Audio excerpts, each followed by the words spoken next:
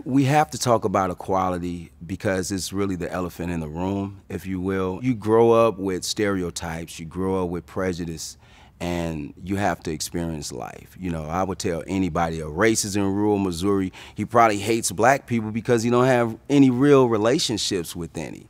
You know, or a person that's like super pro-black militant, they hate white people, but they never even gave them an opportunity to build anything that's considerable.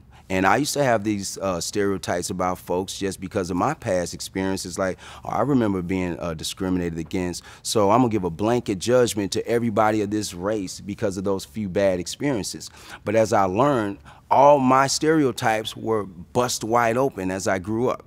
No, the black guy that's just as black as me is not going to be my brother just because we come from the same background. No, the white guy that never went through anything that I've been through won't just be against me, because sometimes they can have a heart of understanding. You know, empathy is something that you have to have from experiencing it, but just to have compassion, that's what I think we need to move towards. More people, black and white, need to buy into we the people.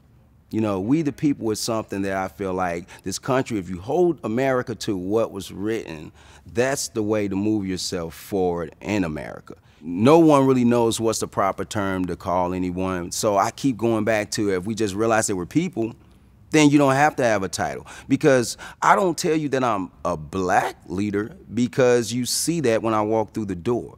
So I think the obvious shouldn't be mentioned, but the character that's exuded should be what we elaborate and build upon. And I don't think anybody's listening to the way Dr. King eloquently said that.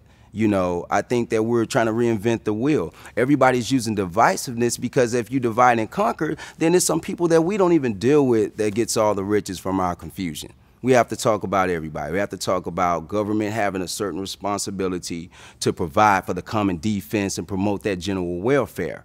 You know what I mean? We got to talk about what it means to be an American, and the most important task that is at hand is being a productive citizen. That's bigger than the president. That's bigger than any head of state. If you're a good citizen in this country, then we can move somewhere, because I, you, or them, or they can't do it, but we can.